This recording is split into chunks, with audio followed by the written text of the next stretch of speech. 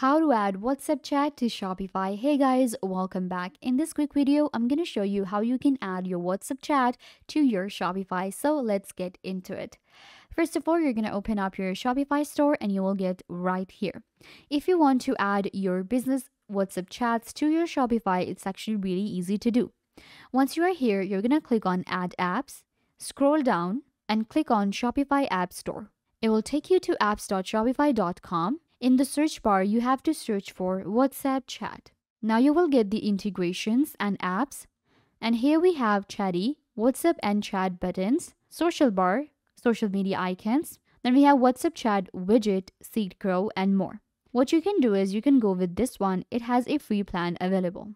Now click on Add App. This app will allow you to add WhatsApp chat pop-up in your store. So you have to click on Install.